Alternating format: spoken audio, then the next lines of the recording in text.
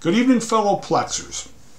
This video is from Mike, who posted in Plexaholics that you idiots got me considering leaving Mint and moving to Unraid. I was going to add it to my B-Link NUC, but when I look at the specs for Unraid, it says this is required.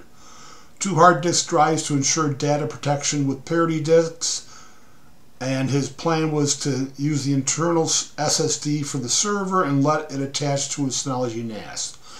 So Mike, I'm going to send you a playlist of everything I've accomplished. I'm using a 11th gen Intel branded NUC with an i5 processor in it. The system only has 2 drive options, one NVMe slot and one SATA SSD slot. So first, let's go to the main tab. Now my array is running, and first off, you need a storage device for Unraid to be able to start whatever arrays are running. So I use just a sacrificial 64 gigabyte flash drive, and you can see that I'm only using a tiny bit of it. It's not really doing anything, it's just there as a required drive. And then I've joined my 2 different Western Digital red drives into what Unraid calls a cache pool. Now you're coming from the world of Synology and Synology DSM, and when you think of cache on the Synology side, you think of temporary storage that goes poof when you power down your machine. Well, Unraid is different. This cache pool with these 2 cache drives is simply normal storage that's redundant. So when you reboot, or turn your machine off, or it gets shut down through a power loss and then reboots, everything's still on these cache pool drives. So if I click into it, you'll see this app data folder, and then you'll see my Docker containers. And if you're running Plex on your Synology NAS as a package or as a Docker container, it's the same old structure. Linux is Linux. So once you get down to the Plex Media Server subfolder, it's the same no matter how you're running on your Synology NAS. So my video will show that you can easily move it to Unraid, and all you have to do is use the unassigned devices plugin to map your shared folder on the Synology NAS. So it's all pretty easy. So this is a RAID 1 redundant pool running BTRFS.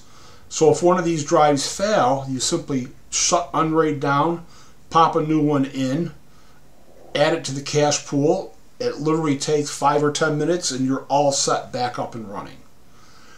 So then you got to use a quality flash drive to boot Unraid. Unraid boots off the flash drive and runs in memory. So I bought a Samsung Fit mini flash drive. A lot of places will recommend using a USB 2 flash drive, but this is a USB 3.1. It works fine.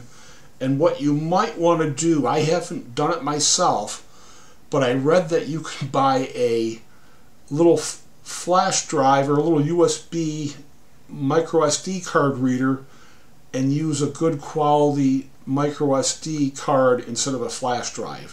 Think of something that's tough, like you might use for a camera so it doesn't wear out, something that's rated for a ton of read and writes. I've bought that, a 32 gigabyte micro SD card and the little USB reader, but I just haven't got around to switching it for the Unraid boot.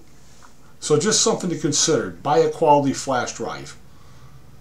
And then the unassigned devices is an add-on that makes it all point and click to connect to your Synology NAS.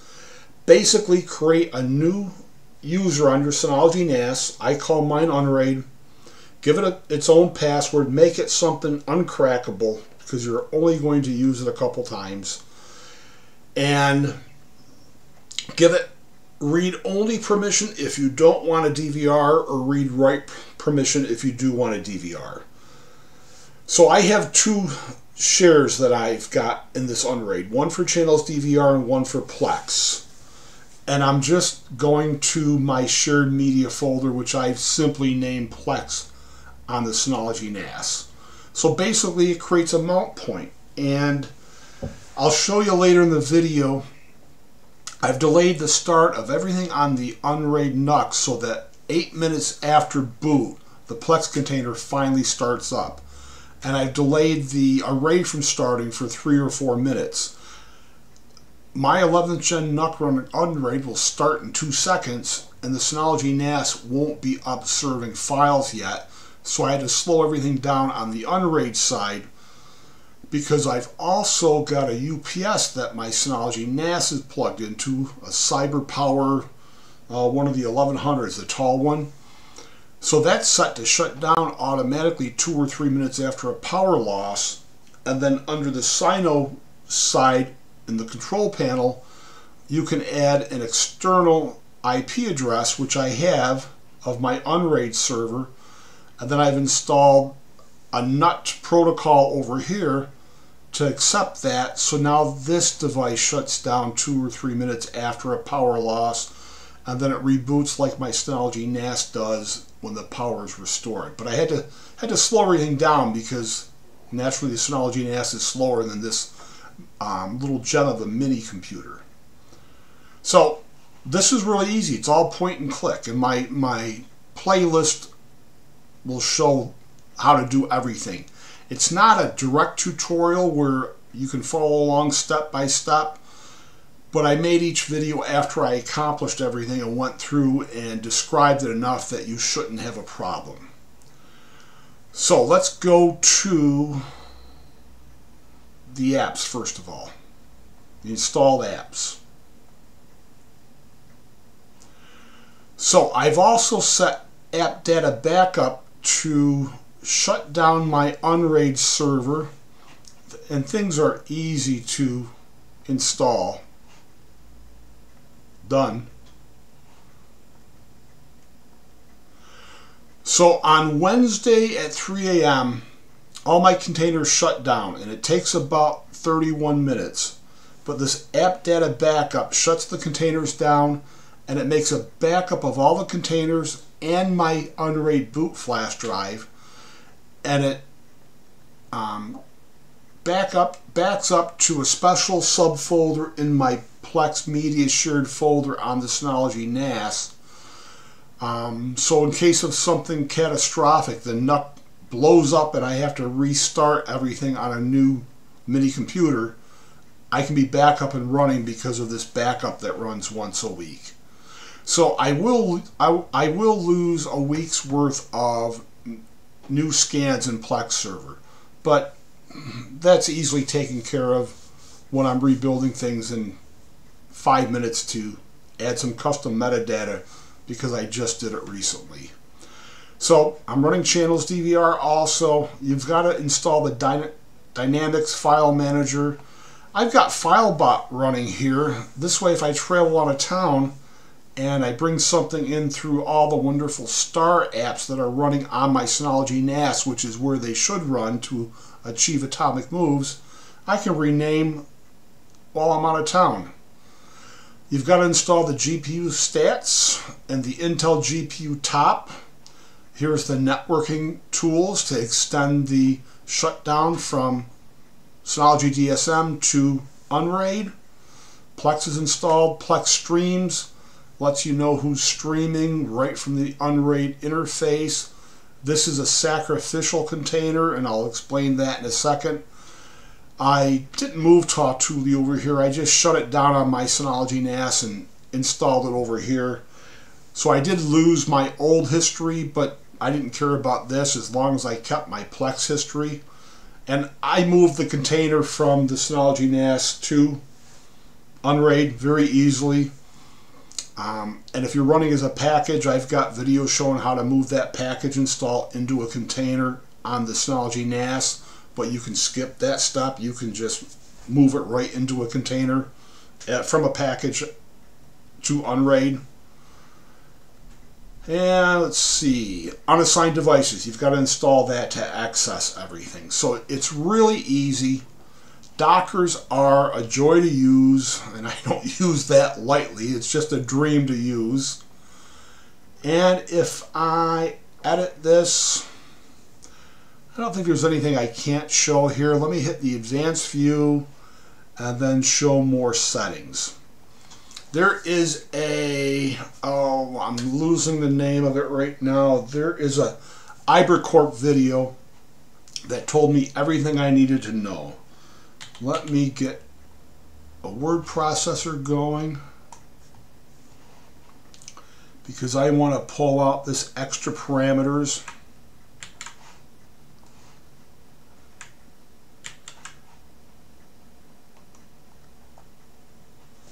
Let's see.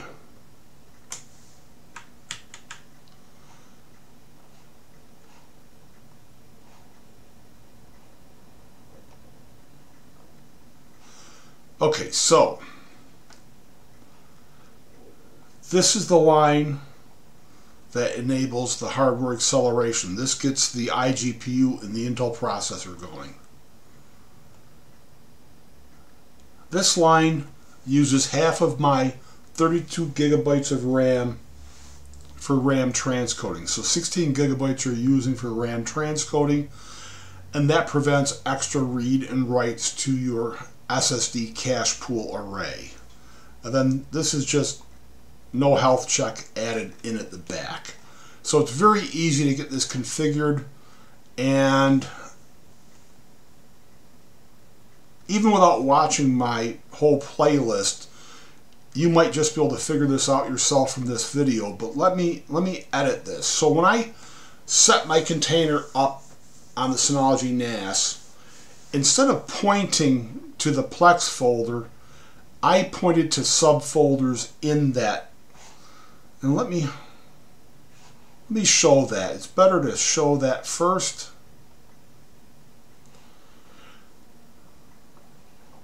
So I use this for demonstration purposes. And let me start here. Shared folder name Media PD. And then I have a sort folder for every type of Plex library. A TV sort folder, or a TV library sort folder with the individual libraries in here. So what I did when I moved this container over, or actually when I set it up under the Synology NAS, I added 5 paths. I pointed to all the individual library sort folders and then gave them an alias. I did the same thing when I moved to Unraid, but I probably could have just pointed to the shared media folder, which would have been Plex in my case. That's how I named it. These are all named simply. Movie for the sort library folder. Music, not that you'd have more than one music library.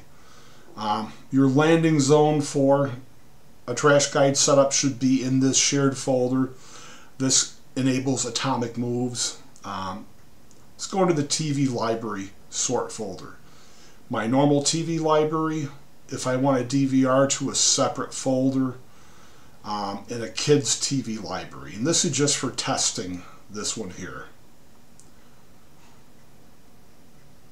And then I drop the Unraid backup into this folder too. And the reason I do this is this folder is what gets backed up to my older Synology NAS twice a week. I don't have it off site yet. When one of my kids gets gig fiber access, it's going to go live with them. And then I'll have a true backup solution in case catastrophe happens over here.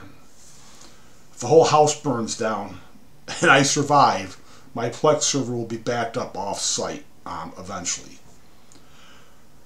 So in case you're wondering, I also run a test package install of Plex and a test Docker container of Plex on this same Synology NAS. They both can't run at the same time, and right now the Docker container of Plex is running here as one of my multiple test servers.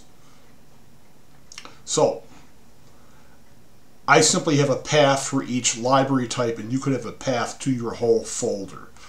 I thought it would be easier during the move, because then I just had to point each library at the new folder structure, let it rescan before removing the old folder structure that was set up under the Synology NAS. But this will probably all make sense for you. So I just had to add these in manually. And that's about all I did.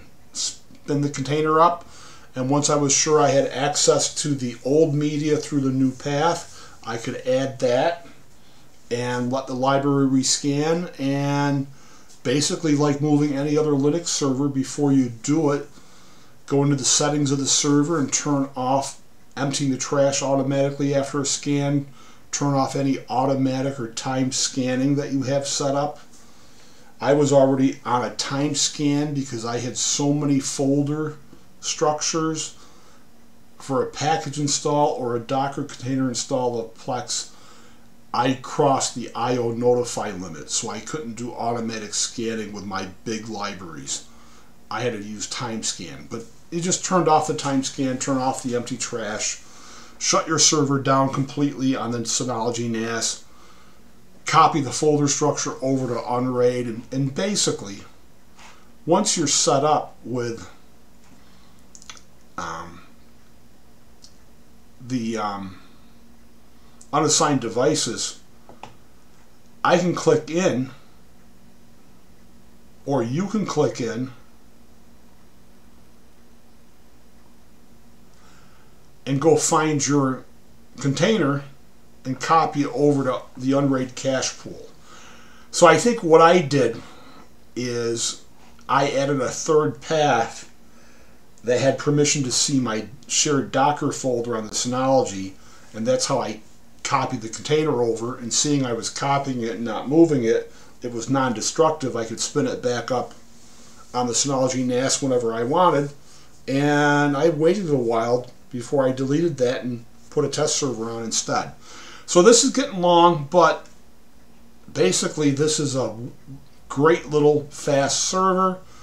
And sometimes people want to know why I didn't move over my trash guides container, and that's because if they were off the Synology NAS, you'd lose the atomic moves that the trash guide tells you are so important. They're an instantaneous transfer. The SOB-NZBD brings the file in, it lands within my Plex shared media folder. Sonar or LIDAR picks the file up and renames it and moves it into the proper library folder structure for Plex, which is also in that shared media folder, and that movement is instant. If I had multiple shared folders for my media, like a movie shared folder, a TV show shared folder, a music shared folder, and then I had a separate shared folder for the SOB-NZBD acquisitions, well, that's a long copy then delete process that just slows everything down. So there's no need to bring those containers over here. I lose so much efficiency even though they would be running on a fast SSD array. So hopefully this all makes sense to you, and if it doesn't, you can watch my longer playlist that I'll also share with you. So, congratulations, join the Idiot Club. I think you'll be very happy because I view Unraid as really an extension of my Synology NAS, and it's pretty cool. So let me show you that last little bit. Let me start up a stream someplace. So nobody's streaming on my server. So let me start up the Plex HTPC client app.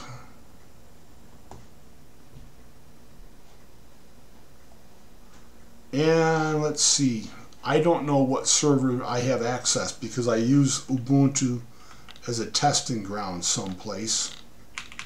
Or sometimes. Yeah, so it's pointed at a different server than my normal one. Alright, so let me start up this show.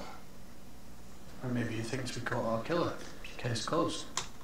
Okay, so you see I'm watching Ellis.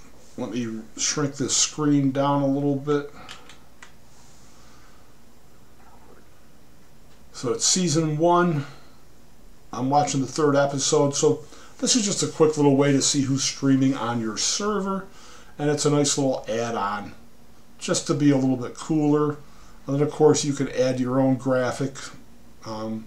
Here you don't have to use the default one from Unraid or one of the choices that Unraid has. I think Unraid's fantastic. I don't know if I'd want to move my storage from the Synology ecosystem to Unraid, but if I've never owned a Synology NAS before, Unraid's so cool, I could see myself using it for storage also. But having my DSM experience, I'm not moving my storage off from that. and I'm too heavily invested with my backup NAS to even consider it. So, thanks for watching, and happy Plexing.